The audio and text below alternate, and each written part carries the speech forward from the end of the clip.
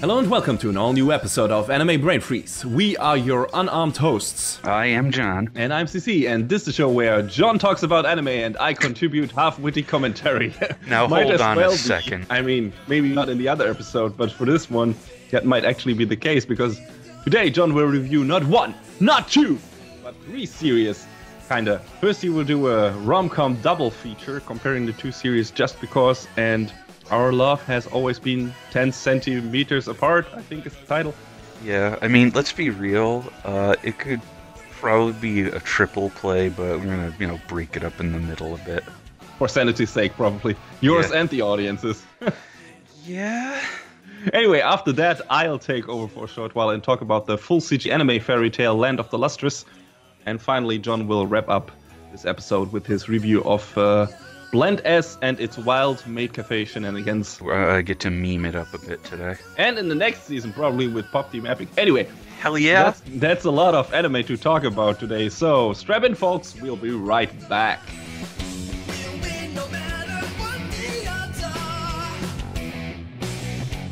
Right, so I guess I get to talk about two shows at once because I wasn't really sure how to separate it otherwise because, hey, I'm going to be going on about several rom-coms today, two of which are basically teen high school romance stories. A little less calm than rom, to be honest, but... and then after you said in the previous episode that maybe you're done with teen rom-coms. I mean, probably for the time being, because we obviously talk about one season ahead of where we currently are. Cause sure, I'm just busting your balls, dude. I mean, let's look at it this way. I think this season I'm only watching one or two slice of life shows, so... So I guess I'm going to be honest with everyone listening. I didn't think of how to sort of combine these two discussions. So I'll talk about them separately at first, I guess, and then what I thought was stronger in one than the other. Sounds good. So first, let's talk about Just Because. So as another school year begins drawing to a close, the third-year high school students are moving steadily towards their next milestone, graduation, of course, and going to either entering the workforce or going to college. Among them are Mio Natsume. She's this girl who's burdened with these lingering feelings about past romance. She's top of her class, that sort of character. We know the type. Mm-hmm. I've got Kazuki Morikawa.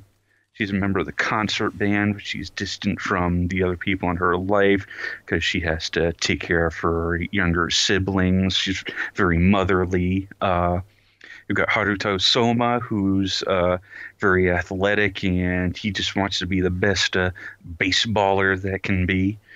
And we have Ena Komiya, who is super obsessed with photography, and she wants to restore the school's photography club to its former glory because it doesn't have many members. It's going to get disbanded.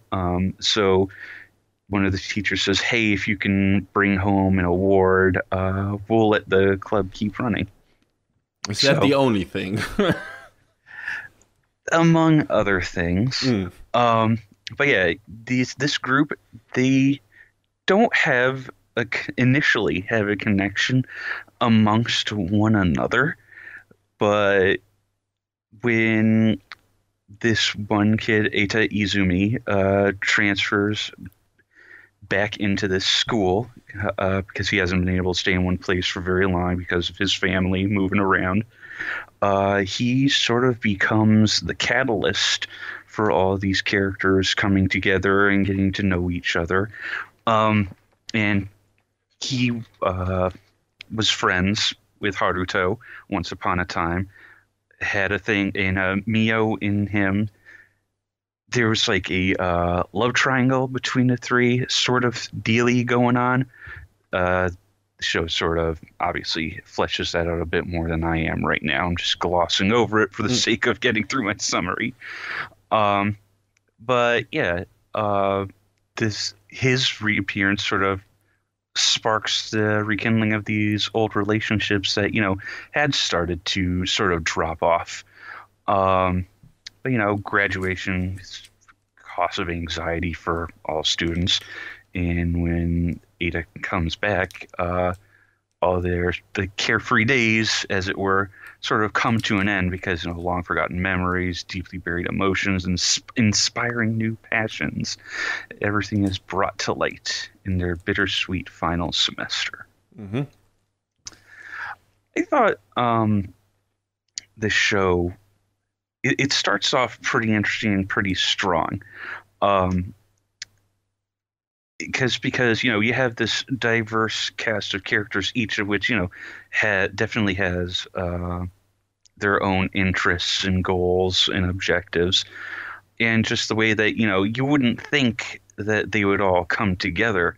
It's one of those stories that, hey, one extra person into the mix really can make that difference. And I thought if this and the other story we're going to talk about next after this, they felt very grounded, and I appreciate that because even though with a lot of these teen romance shows we talk about at length with drama and misunderstandings, there's a little bit of that, but it's not overly played out or tropey like our favorite whipping boy gamers. Yeah, that's not what it felt like. I mean, I only watched the first episode, but it felt like a very, I don't want to say somber, but it felt like a very, like you already said, grounded, rooted in reality teenager story, like coming of age story. What the other thing that stood out to me in the first episode was just how beautiful it looked.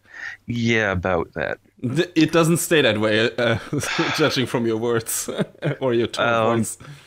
This show, it has these amazingly beautiful moments in the animation, and it looks great. Like the first episode and a few of the episodes after that are really good showpieces. Like there's in the first episode, Eita and Haruto are down in the baseball field. Eita's pitching and Haruto is at bat, and that whole sequence it looks incredible, and it's great. Yeah, and it's really good.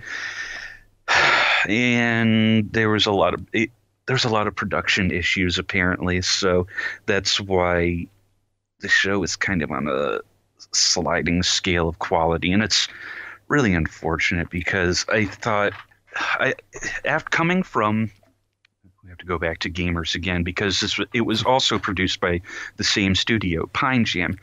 Gamers looked good. Yeah. I'm not gonna take that away from it. It looked good. It had really good production. It's one of the few good things I can say about that show for myself. So. Yeah, but this was, I don't know exactly what happened with it, which is unfortunate because, it had these, like I said, beautiful moments, and then you could turn around the next moment, it was like a whiplash, like what? Ow, huh? Mm-hmm. So really off-model characters, or janky animation, or stiff animation, or what was the worst standout in that regard, where you would say, "Oh Jesus Christ, this is going downhill"? There was some jank. There were some moments of jank in there. A little bit of off-model, not like offensively so, but it was noticeable. Okay.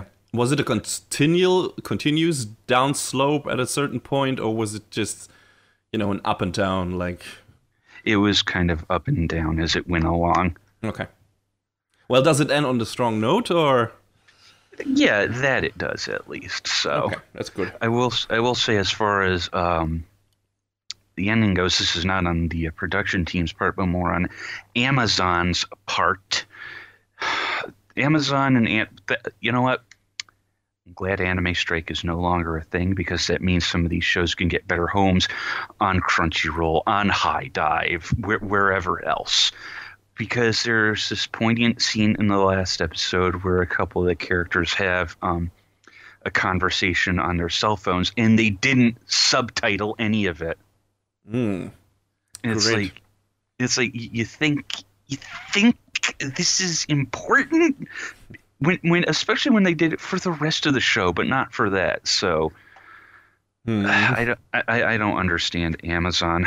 But seems like even Amazon doesn't understand Amazon, or at least Anime Strikes. So yeah, now it's gone.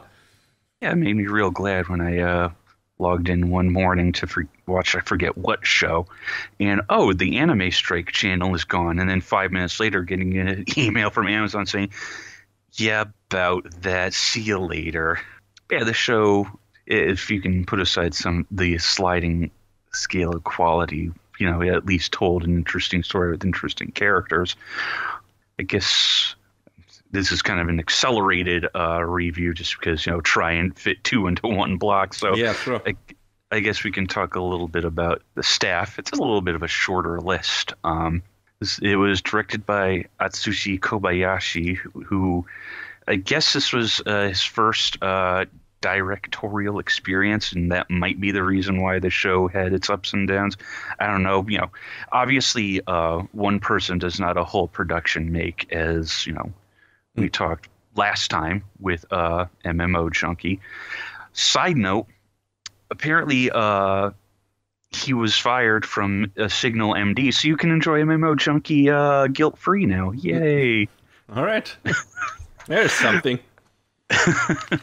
But yes, just because it's directed by Atsushi Kobayashi, who's done episode director work on stuff like Blood Sea, Gargantia on the Verdant Planet, Genshin 2, Girls in Panzer. So he's worked on, at least some high-profile stuff. A lot of the scripting was done by Hajime Kamoshida, who's also done some pretty big-name stuff like Gundam Iron-Blooded Orphans, The Pet Girl of the Sakura Dorm, and Selector Infected Wick Sauce, which I still haven't watched it, but I'm kind of interested in because it sounds like it's Yu-Gi-Oh! But with some like Faustian shit going on. The name is just so ridiculous to me.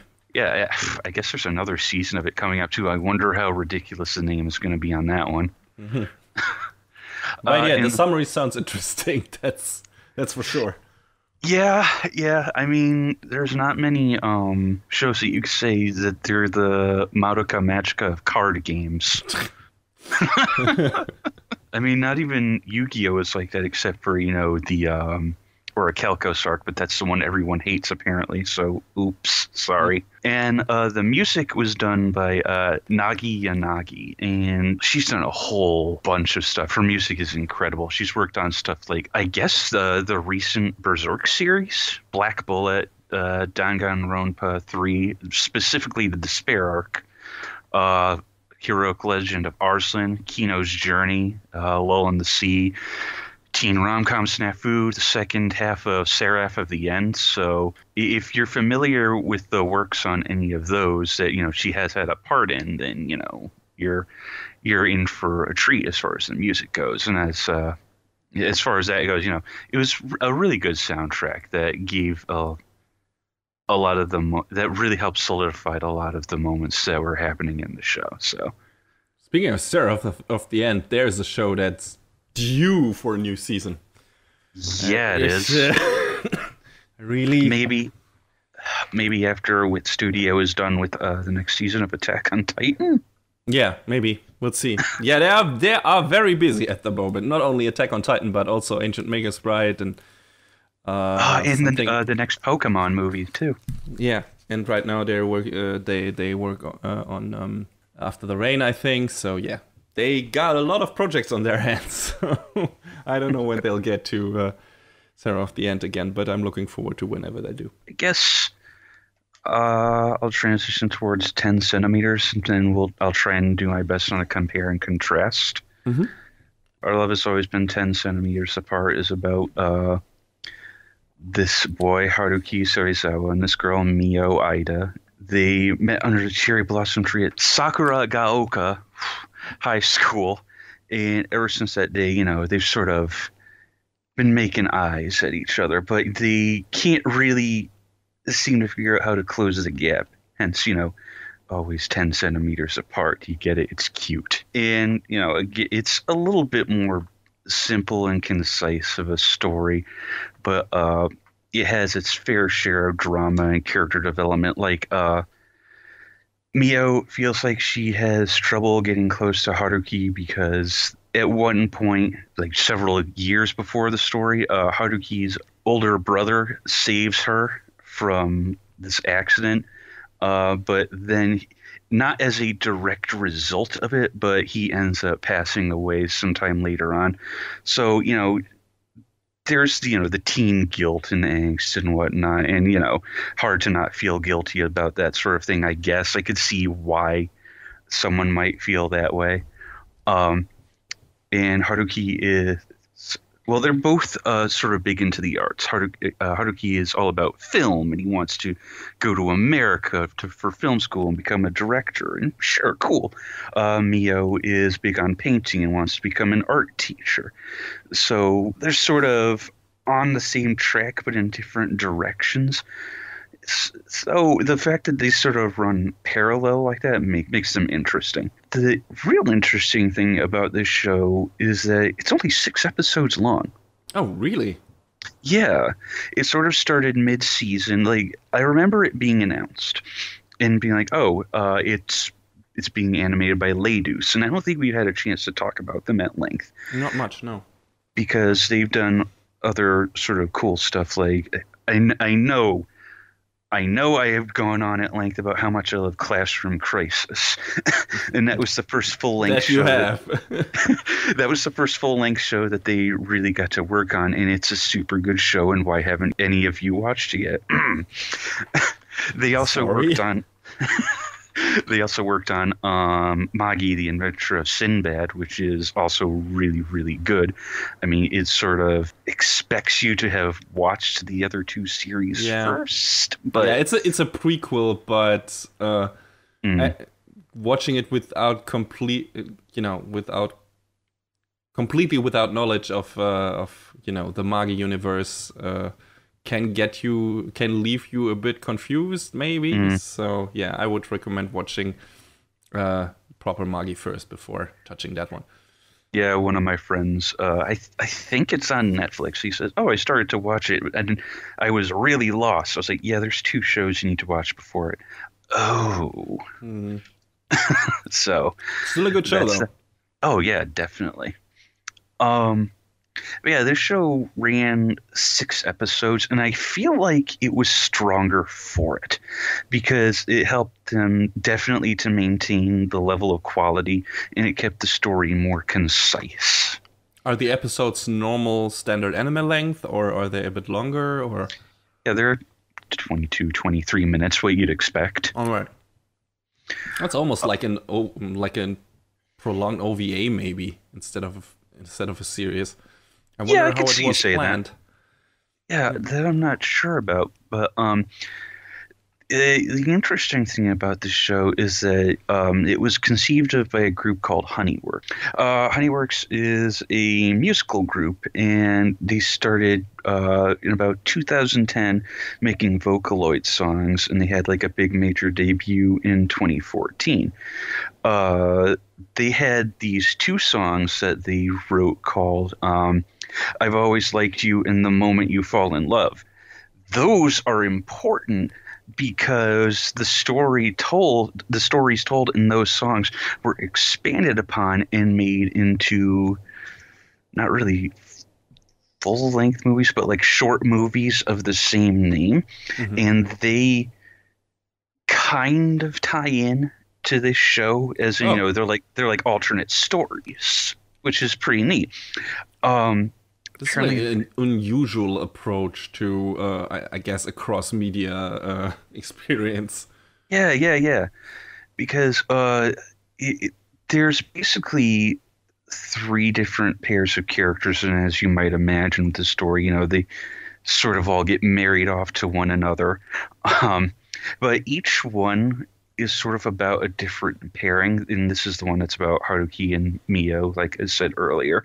So I'm surprised that they didn't make it a 3rd movie, as it were, because they're about maybe an hour long. I hesitate to call it a movie when it's shorter than 90 minutes. That's just something in my mind. I don't know.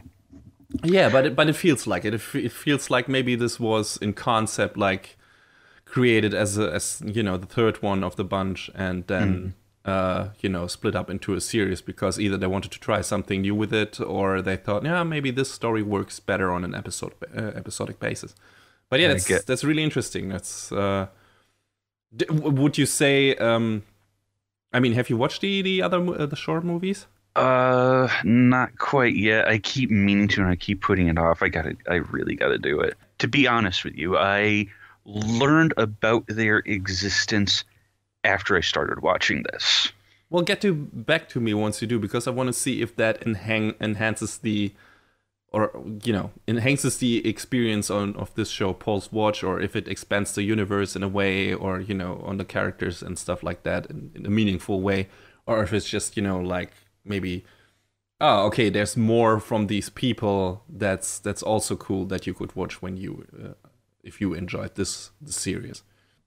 Yeah, so this, the story behind this show's composition, I guess you say, its structure, that's a better word, is pretty interesting compared to most of the other shows that we talk about. It's because, it ran half a season, or I guess the cool kids say half a cour. We still haven't really decided when the term core is more appropriate than season. Yeah. So, yeah, the word's still out on that. I mean, I guess you could say a really big shoe. A show is multiple cours when it spans more than one season. But also, you can have a second season that has like a continuing story, but that also has multiple cores because it has like a break in between and runs like one part in fall season and one in spring season. So yeah, I don't know. I feel like it's kind of an argument of semantics. Probably. Let's talk a little bit about the staff, and then I'll do apples and oranges as best I can with two shows. So purely got two directors. Got the chief director, Hitoshi Nanba, who's worked on stuff like Baki the Grappler, Fairy Tail, the two Fate Grand Order shorts, specials. Baki the Grappler, there's a blast from the past. Yeah, a very ugly blast from the past. Yeah, it was. I remember looking at that and being like, at the characters. There was one other show that I sort of had the same reaction with, and it was also like a fighting anime. And now it's not springing to mind, but I can sort of see Air Master. Yes, well, I love Air Master though. But yeah, I remember looking at the character designs in that and being like, "What the hell is going on?" It was a mixed bag character-wise, but it was a very fun show.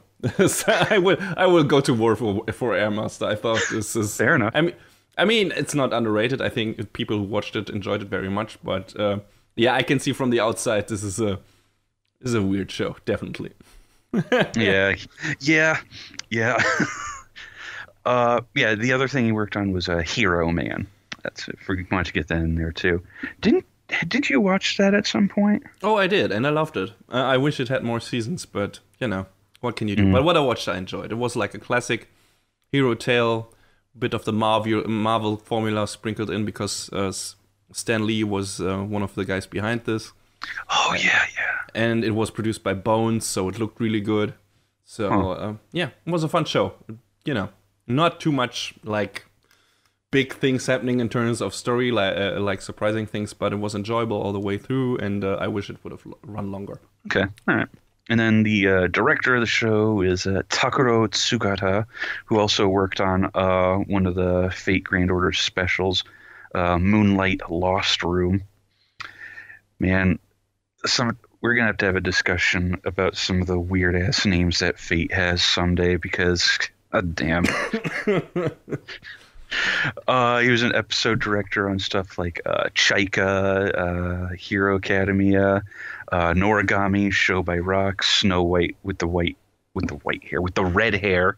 I can talk. I'm sorry, everyone. And a lot of the composition and script was done by a couple of different people. We got Yoshimi Narita, who's worked on pretty much everything Pretty Cure. In addition to... That's a long list. Yeah, it is. Like, I looked at the list. I was like, I don't need to write down all of these because he's worked on pretty much every single one. I don't know. How many Pretty Cure series are there at this point? It's going to be at least like There's been like one a year for almost the past decade. I watched the first series of that, and that was enjoyable. But Jesus Christ, so many now. Which one did I watch all the way through? There was one that I watched a couple of years back, and then I think I started to watch the one after that because it had Yui Horie, and she's one of my favorite voice actresses of all time. And then I ended up not finishing it because Precure doesn't get picked up by anything unless your name is Netflix and you change the name of it to Glitter Force, because why not? Yeah. I don't get it. But whatever. Happiness Charge Precure, that's the one I watched. It's obviously a show with a very targeted audience, but I'll tell you what, in that show, there were some amazingly animated moments. Like, the last fight was like, holy shit, this is a show for kids? It's awesome! Yeah, no kidding. Even the first show, the first series of that, even though it was still a lot more cartoony than the following seasons, had some pretty amazing fights, which I was surprised by, because it was... You know, I heard it was a magical girl show and I expected something on the level of Sailor Moon or stuff like that. And Pretty Cure has apparently always been like much more hands-on. Like it's very martial artsy. And yeah, that was already very apparent in the first season. It's like, holy shit, these girls cook ass. I mean, I would like to go back and check out a few of the other ones. Like, in particular, I wouldn't mind going back to Maho Girls Precure. I hear Heart Catch is pretty funny, and then Sweet Precure. But the thing is, these shows are commitments because they're like 49 to 52 episodes each year, and then there's usually a movie, and then there's this and that, and it's like, you gotta slow down. Please slow down. Yeah, and there's already so much anime out there. So. But yeah, if you want another blast from the past, one of the things that Narita helped write was Beat the Vandal Buster. Oh, Jesus fucking Christ. I remember trying to watch that show and being like, wow, this is a thing. I watched way too much of that show. Like, not completely till the end, but at least 20 episodes or something, if not more. Yeah, that show went a long time, didn't it? Yeah, it did. I think they were trying to go for something like Dragon Ball length or something. I don't think they pulled it off completely, but just in terms of tone and everything, it really tried to dabble in that pool. Didn't quite achieve it. It always felt very flat, but the character designs felt very, at least of the monsters, felt very Toriyama-ish. So that's what attracted me in the first place. But once I realized this was going anywhere interesting, I got out. But that still took me way too long. Yeah, I forget how much of the show I watched myself, but I kind of just started to lose interest, and I was like, all right, that's fine. Mm-hmm. But yeah, some of the other stuff we worked on is like Saint Seiya Omega, Twin Star Exorcists, Wild Arms Twilight Venom, and Zatch Bell. The other I wish writer... I had finished Zatch Bell. I enjoyed that, or Konjiki no Gash Bell, was the Japanese name. Yeah, I couldn't. I saw the name and I was like, oh, I remember the show. I couldn't remember the Japanese name for the life of me. So thank you. It was a crazy, kind of weird kids show, but it was enjoyable. While I watched it, for some reason I dropped off. I don't remember why, but what I saw of it, I enjoyed. So, I watched a little bit of it when it was on Cartoon Network of all things. I vividly remember there being a song about boobs and how jiggly they are, which for a kids show, but it was interesting. That stuck in my mind. Chichi chichi opoi boing boing. That's one of the lyrics. I kid you not. God, that never left my mind. Dug in and is still there. So I mean, there are some things you just don't forget. No, even if you want to, maybe. Well, yeah, sorry, tangent. The other writer was Keigo Koyonagi, who's worked on stuff like Hanasaku Iroha, which one day I'll watch because I watched all the other PA Works Working Girls shows, and I'd like to watch that. Maid in Abyss. Great. Pet Girl of Sakura Dorm. Sounds familiar. We talked about it earlier. And Regalia, which was a show that had its... I don't think we talked about it because... we wanted to, but... it did this weird thing where they aired the first 4 episodes, took it off the air because they felt like the production quality wasn't up to snuff. They brought it back. It looked better, but I'll tell you, so I mainly had to spend a little more time in the writer's room with that show because the ending of it was like, what just happened? That's why I never picked it up again, because I dropped off because of the stop. And then you picked it back up after it came back, and after a while I was asking like, and how is it turning out? And you were like, okay. Yeah, they were like, we wrote ourselves into a corner. What do? The ultimate answer. Yeah, it was. Yeah, as you might imagine from what we talked earlier about Honeyworks, of course they did the music for this show. And some of their other credits are some show called Brothers Conflict, which I was reading about when I was writing my notes for this, and boy, that sure sounds like a thing.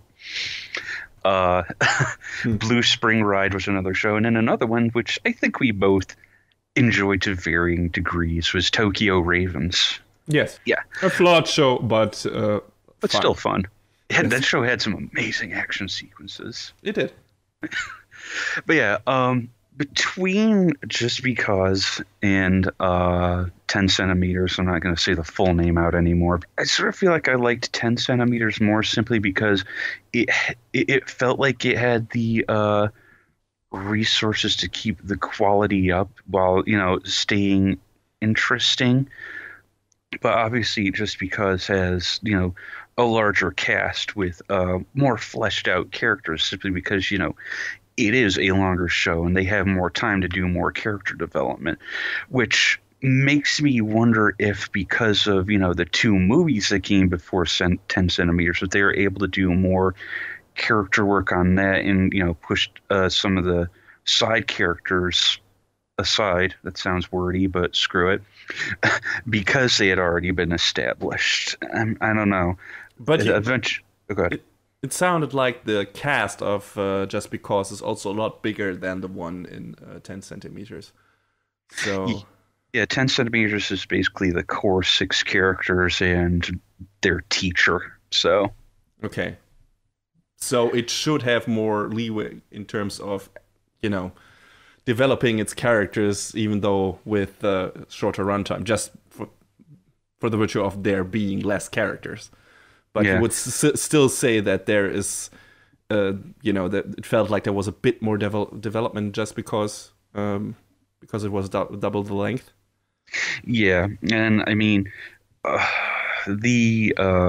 it was a lot more fleshed out, and they did a lot more with the romance stuff. Like in 10 Centimeters is very straightforward, and Just Because it's like, oh, I used to have a crush on this character, but I don't anymore. But someone else has a crush on you. I'm not sure how I feel about that. How are you going to deal with this? And I will say that Just Because had one of my favorite moments because when they did the title drop so nonchalantly about 8 episodes in, I was like, oh, that's so good. That's great to hear.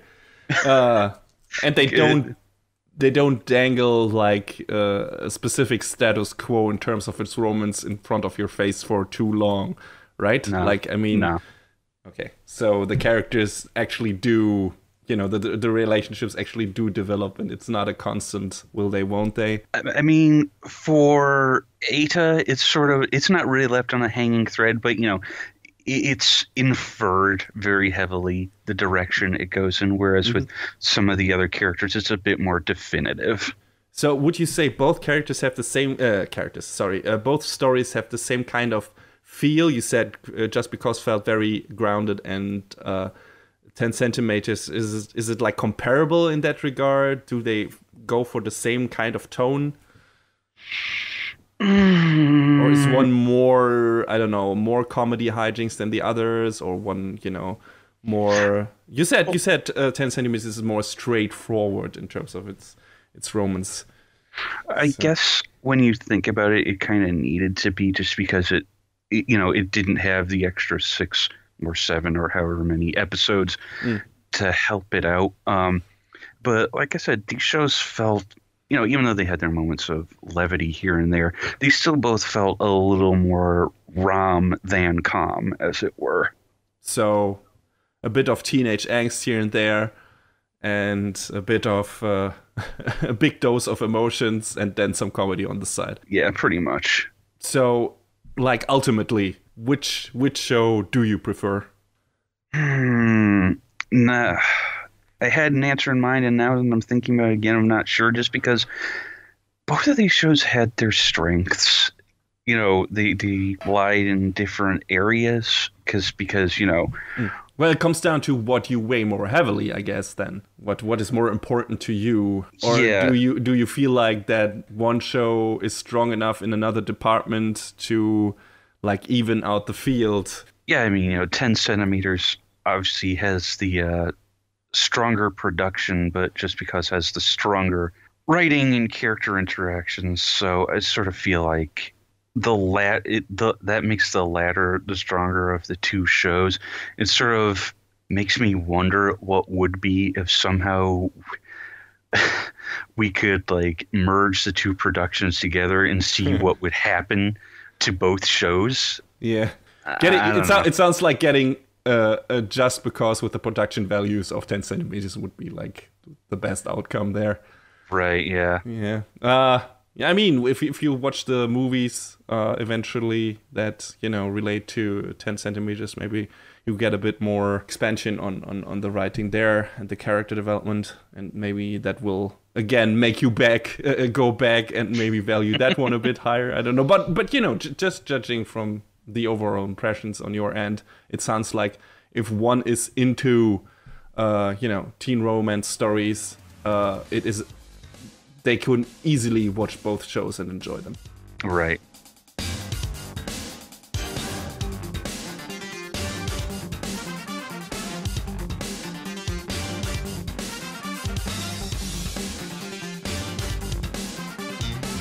Fos is a gem. And I don't mean that she has a precious personality, that too, but she is also a literal living jewel. Fos is short for phosphophilite, and she inhabits a world devoid of humans or animals besides jellyfish, for that matter, if I'm not mistaken. Living on an island surrounded by a vast ocean, she and her many other mineral sisters, like for example diamond, jade, or board, are supervised by the mysterious monk Master Congo. Most of them have to spend their days fighting off the mysterious race called Lunarians, who apparently descend from the moon on a regular basis to smash and steal away any living gemstone they can get their hands on. For what purpose? Nobody really knows. Fos, though, is not a fighter. She is kind of a lazy airhead who doesn't have a proper role among her brothers and sisters yet, mostly because she sucks at everything and is very brittle and breaks easily. On a fateful day, Master Congo decides to task her with the creation of an encyclopedia of their world. Fos is a bit reluctant at first, but after seeking out the help of an outcast among her kind called Cinnabar, she is determined to find something better to do for a new friend than to endlessly wander the night. But for that, she must better herself and find out everything about her world she can. So, this story is based on a manga by Haruki Ichikawa. That manga is still running. We'll get to that later. But yeah, the show is produced by Orange, who I've mentioned before in this show, because they've done a lot of CG work in anime. Recently, Knight's Magic, John's favorite. Knights and Magic, sorry. Majestic Prince, a show we both liked, I think. Active Raid, which was a mixed bag. Ghost in the Shell Arise, Tiger and Bunny. And what stood out most to me in a lot of CG segments from those shows they worked on is how comparably fluid and well choreographed a lot of the CG action scenes in those shows were. Majestic Prince is still a standout in that regard, has a lot of great fight choreography, a lot of standout camera work. But as far as I can tell, this one, Land of the Lustrous, is their first full CG show. And it looks surprisingly good. I say surprisingly because, as you all know, I'm not a fan of CG in anime. Quite the opposite. But if more shows looked like Land of the Lustrous, I wouldn't be as down on that part of anime as I usually am. The characters emote a lot, and very well, in my opinion. They don't feel like lifeless dolls most of the time. Of course, there's some jank here and there, and some stiffness. I'll get to that, but it's negligible. The show is really colorful, and you got some nice effect work on the environments and the characters' hair. That also stood out to me. It's all very shiny and sparkly, and it doesn't feel like overkill. It feels like it belongs in the look of that show. It's just pretty and clean. It looks like it's a very neat look. The show actually managed to craft a lot of landscapes and scenery that I haven't seen before like that in anime. It has, of course, because it's CG, it has like this three-dimensional feel to it, and there are these big sweeping zooms and pans that happen on a constant basis because of more freedom with the camera work on everything, and that gives the show a feeling of scale at times that I don't necessarily get from a lot of other shows. And that makes it, it makes it feel like a small part of a really big world we can't quite get a grasp on yet. And that's interesting, and that gives the show like a pretty neat atmosphere. And I would say the CG contributes to that. Going back to what stood out most to me when it came to Orange's animation in their other works, the action scenes. Episode 10 of Land of the Lustrous is a showcase for what is possible in fight scenes if you use the advantages of CG correctly. One of the characters' hair movement alone in those scenes is mind-bending, but there's so much fluid movement in general, so much great camera work and action choreography, it's a blast to watch. And even if you don't want to watch the whole show, if you're an action guy or girl, I recommend you checking out at least the 10th episode to see what is possible with CG in anime, if there's someone at the helm who knows what he or she is doing. And in this case, that would be Takahiko Kyogoku, who directed this show. He also directed Gate and Love Life, at least the first season, I think. But was also an episode director on Axel World, Star Driver, Gundam Unicorn, and Space Brothers, among many other things. So, John, you are partially familiar with his work without maybe knowing it. It's true. So yeah, direction in this show is great. Not only in the fight scenes, but also in the quieter moments. All the characters have a lot of personality. Everything in the world feels alive, even though it kinda isn't, because, like I said, the gems and Master Kongo are pretty much the only thing inhabiting this world. Like I said, there's some jellyfish in the water, and yeah, sometimes elsewhere. This is weird enough. And of course, there's the life coming from the moon and everything. But other than that, it seems to be kind of a dead world, but it doesn't really feel like it. It feels like at least lived in at some point. And yeah, and the camera is moving a lot, thankfully, because why would you use CG if you don't make use of its benefits over traditional animation? So yeah, it's great stuff. To be fair, episode 10 is kind of the only episode in the show that looks that good. That's why I said it's a showcase. But the rest of the show is fine. It's good. It's just that in a lot of other scenes in the show, you have some of the usual stiffness and choppiness inherent to anime CG in it. Mostly because of the limited frame rate that they use. You know, it for some reason. I don't know why they still do that, but they do. Or because of the character models themselves.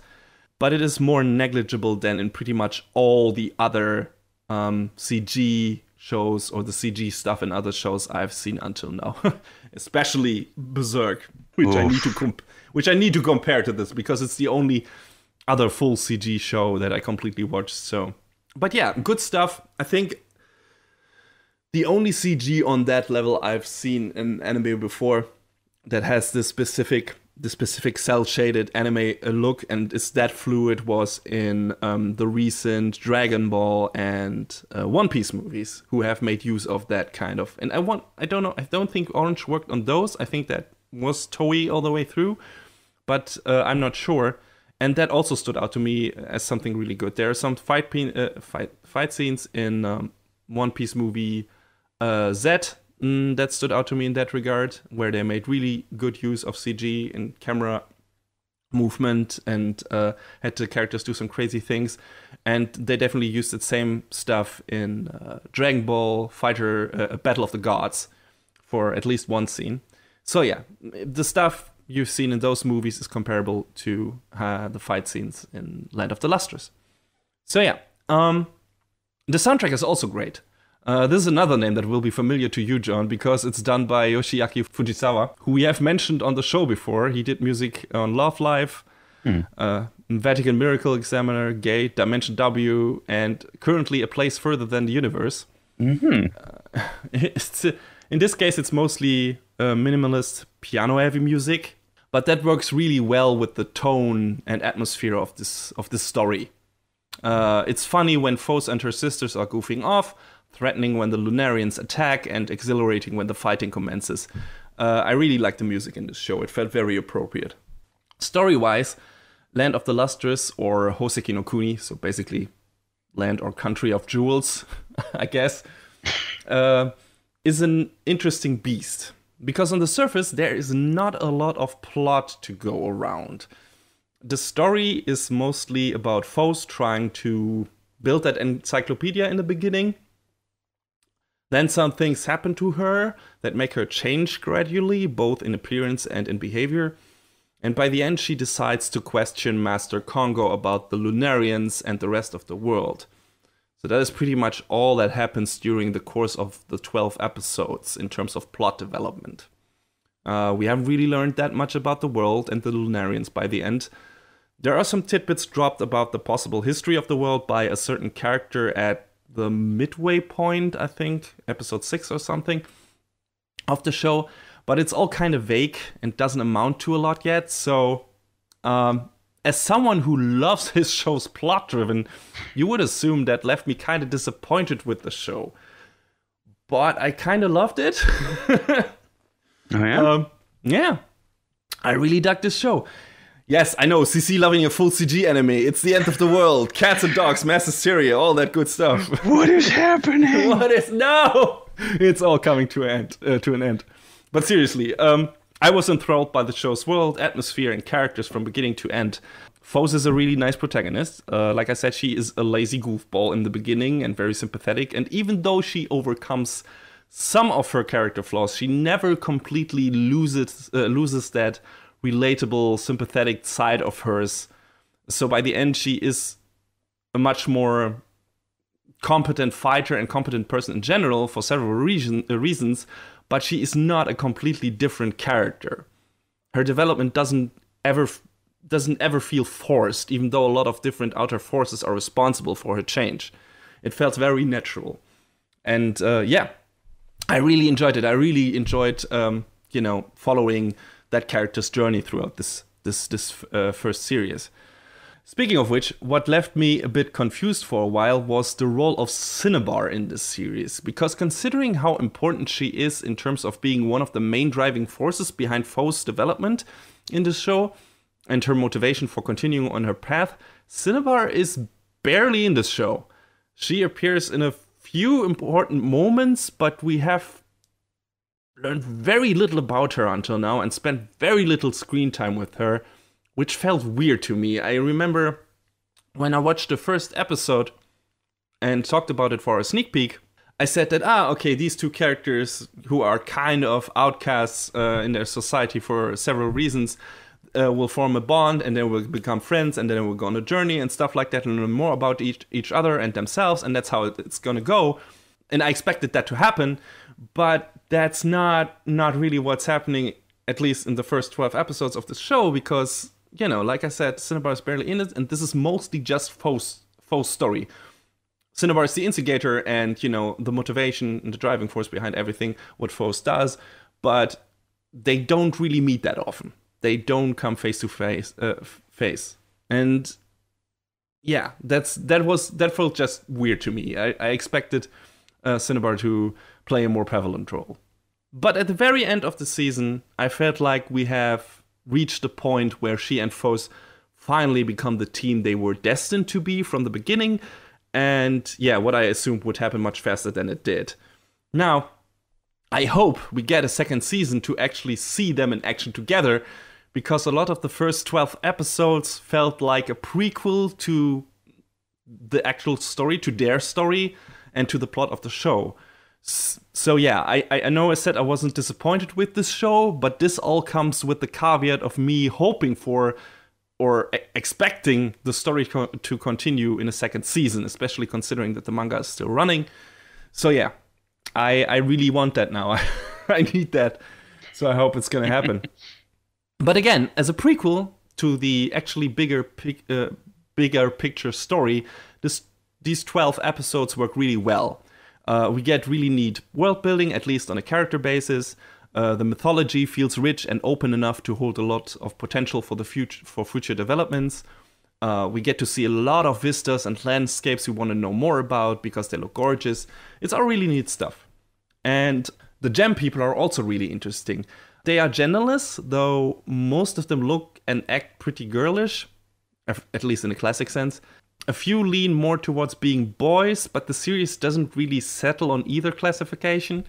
Sometimes, if I'm not mistaken, they say talk to my sister or and sometimes they say talk to my brother. It doesn't feel like the show, decides on fully on either of those. One of the most interesting things about those people is they can be reassembled if they are shattered and their shattered pieces are being collected instead of being taken away by the Lunarians. So they are practically immortal. The shattered pieces are brought back to the basically the house doctor of this land, which is Rutil, and she reassembles the characters, and then they can walk normally again and act like they have always acted. That's convenient. And look like they've always looked. Yes. So yeah, like I said, they are practically immortal and thus don't really have a grasp on the concept of death. Mm-hmm. However, if they lose portions of their body for good, they also lose the memories stored in those body parts, which of course becomes a plot point in the show and is very interesting. Likewise, it seems if they incorporate new types of minerals different from their own natural makeup into their bodies, they gain new character traits and physical features.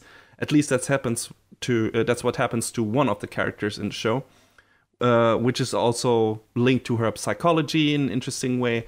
So yeah, the show does a lot of interesting things with, the whole setup of the main characters being minerals, basically, or anthropomorphized versions of minerals. So yeah, I really liked it. I really liked that this wasn't just, a fancy, I don't know, a fancy setup just in terms of outward experience. And hey, look, these characters look like shiny games. Look what we do with our neat CG and everything. No, they incorporate all of that story-wise and make this something very unusual and something I haven't seen before. And it feels like the creators of the show, or the creator of the manga, I guess, really thought about how that would affect these beings if they are made up in that kind of way, and and how that would make them change and affect them in different ways. So yeah, cool stuff, definitely. There's enough interesting things in this show to see and experience, even though it's, like I said, a bit light on plot for now. But Foss is cool. Many of her sisters/brothers are cool. Like, for example, Diamond, Rutil, Jade, and Articide. Character-wise, this show is a treat. Even though Foss and maybe Diamond and Board are the only ones that get some real major development for now. The other ones are mostly there to increase the liveliness of this world, to make it feel like, okay, this is a bunch of people living in this world, and, a bunch of characters that interact with each other on a regular basis. But a lot of them, are just there to be, I guess, side characters in side government. But all of them are fun, and there's enough potential for the future in the cast and in the world and mythology that makes me really wish and hope for a second season now. So if you are like me and don't like CG in anime and skip the show for that reason, I'd say maybe give it a chance after all. I think the show deserves it. It succeeds where a lot of other CG shows failed, and everything else it has to offer is engaging and promising too. So yeah, definitely recommend it. Go and check it out.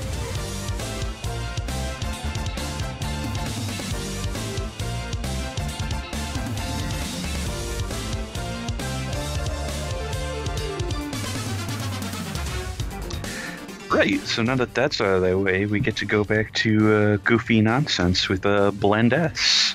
Mm-hmm. Probably one of the most memed shows of this season. So Blend S centers around... Is it? I must have missed that. Well, I'll get to that. Don't you worry. Mm-hmm. So Blend S centers around this girl, Maika Sakura no Miya, and she's having a hard time finding a part-time job because when she smiles, she looks super scary and creepy because she doesn't know how to just, put on a proper smile. I know the feeling.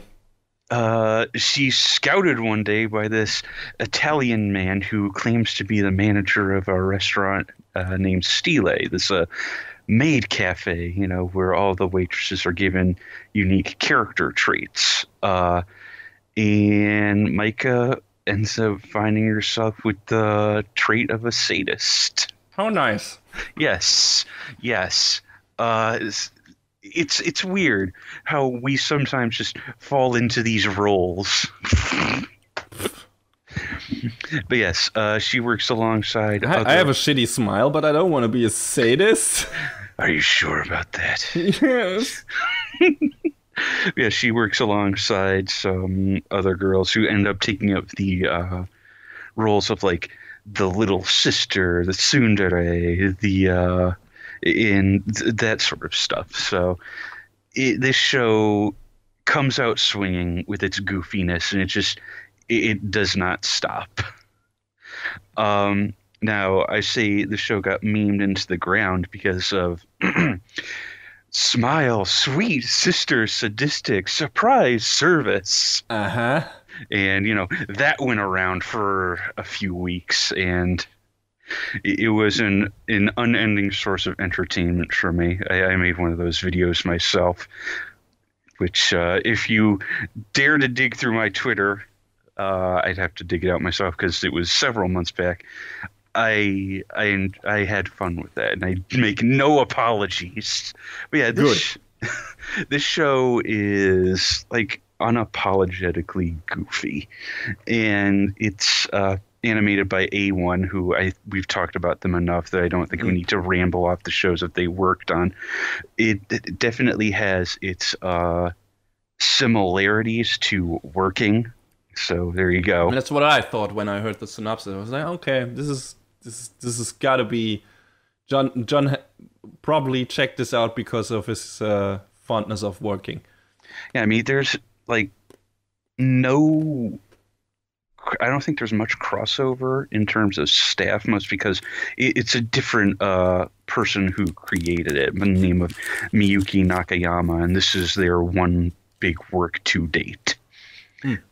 This show has at least a pretty diverse cast of characters. So you've got Maika. She is looking for a part-time job so she can make money and maybe someday take a trip to America. Because, long story short, Maika is basically a reverse weeb. I mean, those people exist, I guess. They do, apparently. And the restaurant manager, Dino, is very Italian. So that sort of, I guess, vindicates her want to go see some, like, not just exclusively America, but like, Western culture. And Dino is pretty much the weeb to her reverse weeb. Because why are you so tired, manager? I stayed up late watching anime. Oh, okay. All right. Sure. We've got this girl, Kaho. She's, the tsundere girl that everybody loves. Like, if you look up fan art for Blend S, she's constantly there. Why is that? Because she's the character that everyone loves. She's super huge into her video games. She's constantly playing this one rhythm game on her phone during breaks. And like I said, this show just takes these goofy things and runs with them for each character.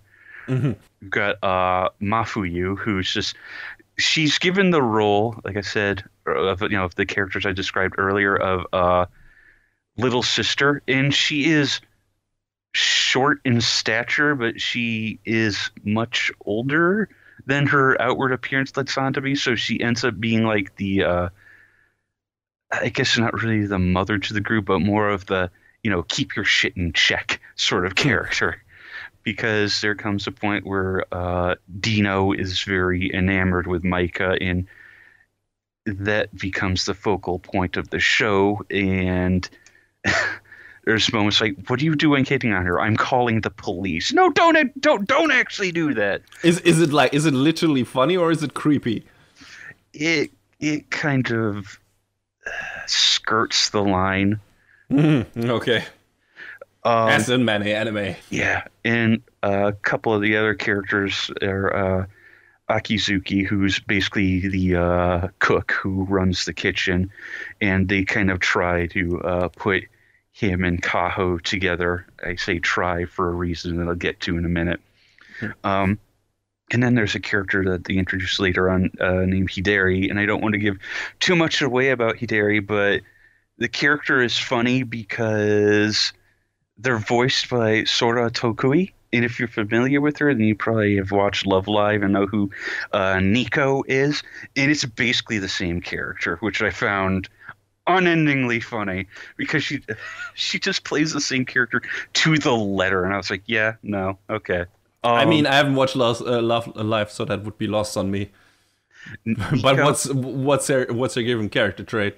Nico is very very self-confident and up on herself, like, I'm just so great, aren't I? And it's like, okay, you're one of those.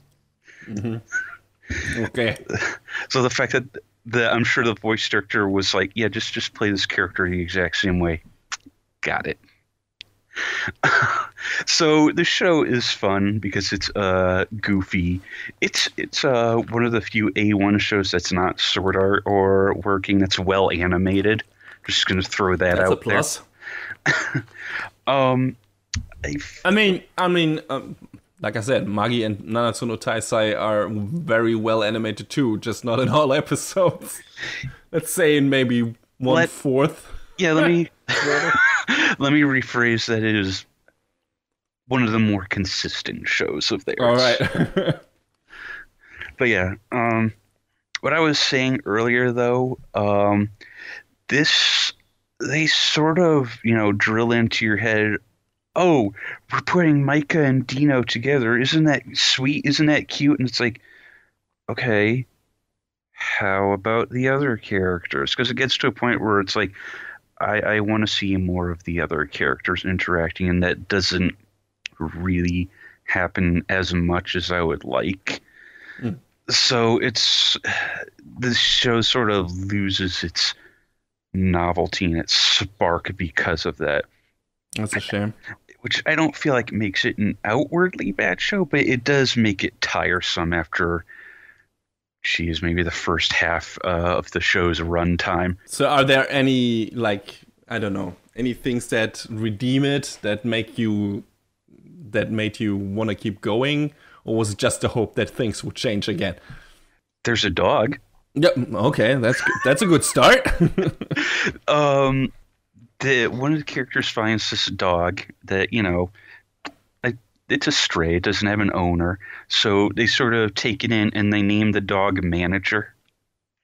Okay, sure, why not?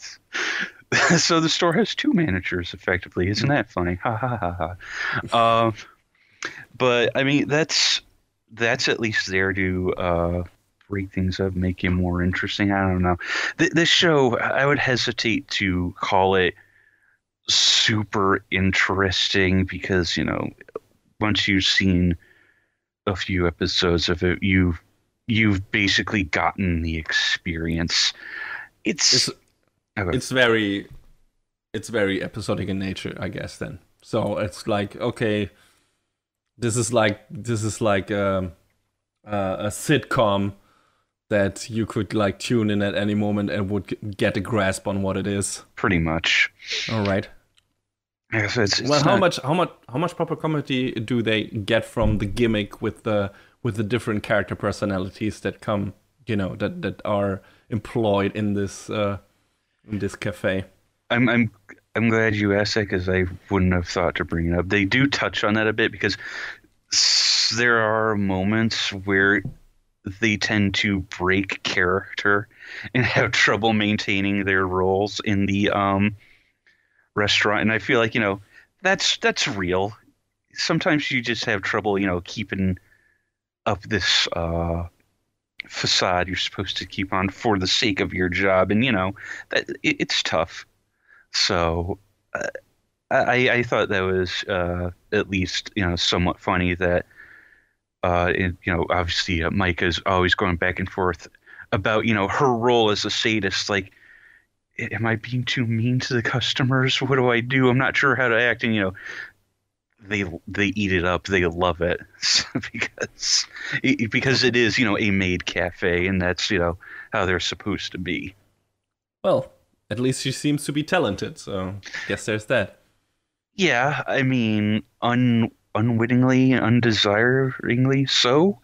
I mean, if you've got a talent, run with it, I guess. Yeah, this show, I talk about so many slice of life shows like this and romance ones that it gets hard to really say much more than it is, just because, like I said, this needed more character development on the side characters for me to be able to say, yeah, I could recommend this.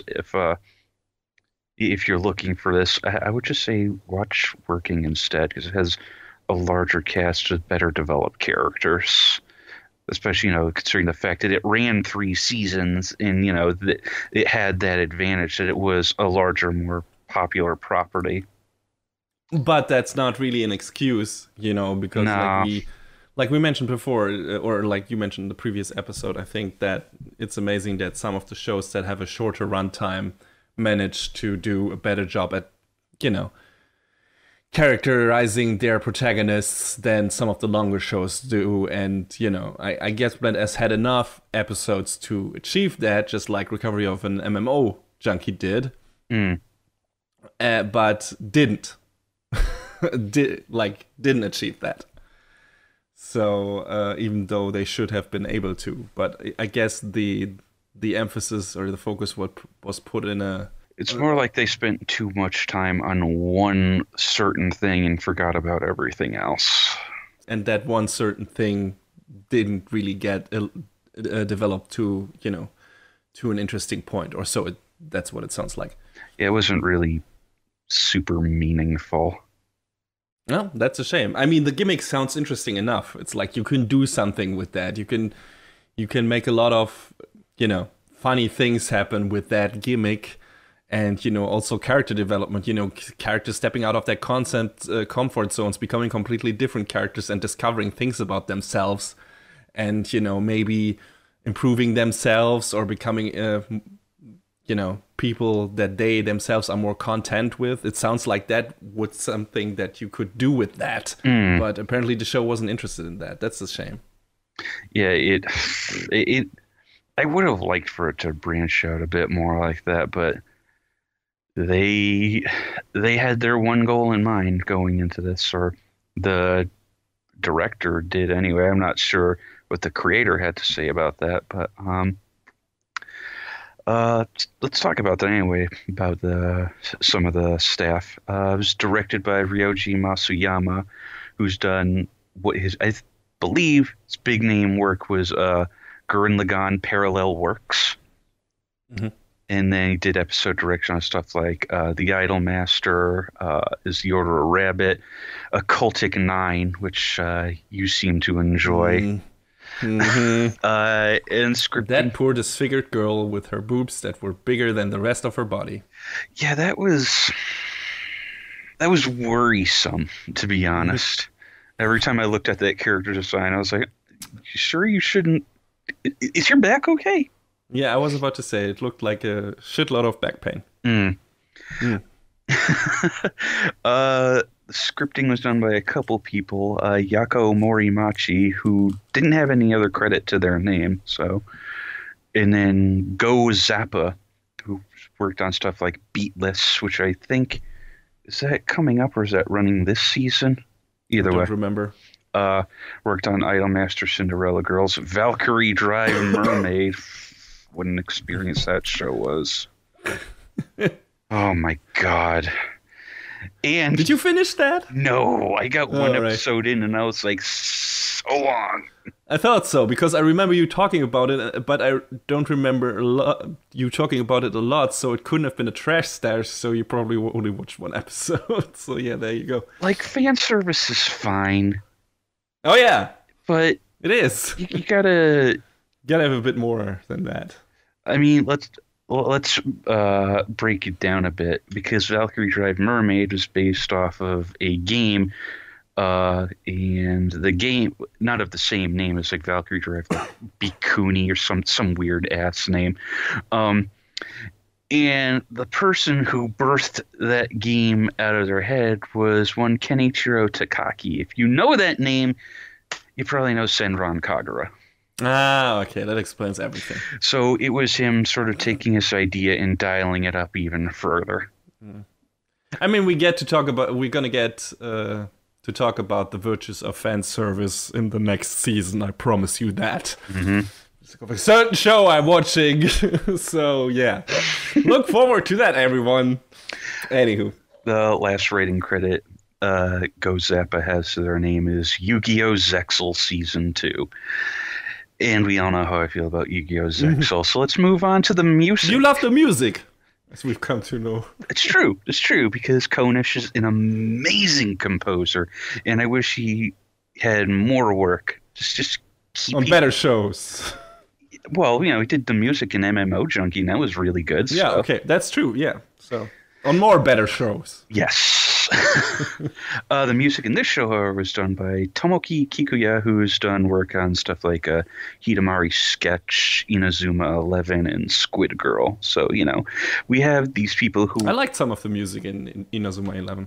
I haven't watched it, but I've heard it. Why would you if you don't like soccer? Yeah, I mean, I've seen bits of it, and some of the super moves, as it were, that they do are just... That's what they are. They are crazy.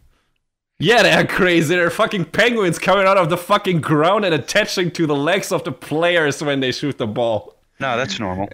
It's just fucking... That show is nuts. But I enjoyed what I watched of it. So... Yeah, and I know that series has about 1 million fucking video games, so... And now a lot of seasons too, I think at least 3, so... It's one of those shows that also Card Fight Vanguard that I forget just how long they've been running. Like, I think Vanguard has 5 or 6 series now, and it's like, holy jeez. I mean, I guess you could say the same of Yu-Gi-Oh, but Yu-Gi-Oh hasn't been one big long story thread. It's just been, one story and then a different story and then another story, and it's always been different characters, with the exception of Arc 5. But that was sort of a weird exception that ended with a weird exception of a show that ended with a wet fart. Okay. Yeah, I didn't like the end of Arc 5. Moving on. Geez, I'm not sure exactly what else to say about Blend S other than what you see is mostly what you get. And I mean, it's not an inherently bad show, but I think when I said that it gets tiresome earlier is probably the best way to describe it. It sounds like they're rehashing the one joke, or at least they concentrate too much on that one pairing, and when you get tired of that, the show doesn't really go anywhere to compensate for that. Yeah, and I mean, it's fine if you have a show that, is an episode by episode basis, but you got to do other things with your characters along the way. If you want to get the full Blend S experience, you can watch the intro sequence and understand that, that's not fair to me to say, because the intro sequence is actually for all the memery that went around about it, it's really fun. It's a really, bouncy, cute song, and it really got the hooks me. I was like, oh, this looks, fun, and then I was ultimately very let down. So watching. Hey, that sounds like one of our other favorite show, Gamers. But yeah, that's true though, because the opening to Gamers is fantastic, and the show doesn't live up to that potential. So, how many other shows reference PUBG in their intro sequence? Jesus, that was the biggest letdown in the opening for me. But yes, yes. But the Mario reference was great. Yeah, if you're interested at all in this show, watch the intro sequence and then go watch Working. Yeah. Sounds like Working is the better choice here for your maid enthusiasts. Well, not even that Working as, maids. It's just, a restaurant setting with actual interesting developed characters. And that's the takeaway. And that's the takeaway for me anyway, that, I want to know more about these characters other than, oh, Dino and Micah are so into each other. Great. What else?